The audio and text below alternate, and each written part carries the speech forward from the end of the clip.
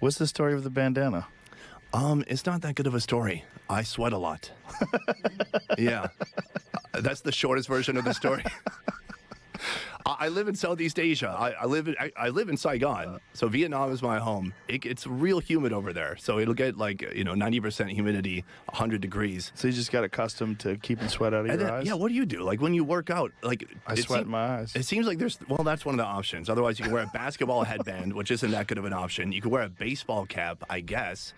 But bandana just worked for me, and then I was so intent on it not becoming like a symbol of the show. I didn't want to be called a douchebag. But it's your thing. Well, yeah, douchebag. You're a nice guy. Oh, thank you. Don't listen to those people. And just because you have a bandana, I you just become gave a it. douchebag. Well, yeah, because it's like, who's this guy with this? What do you got? This fabric around your head for? One guy wrote like, "What you got to tie that around your head to keep your brains in?" It's like, all right, fair enough.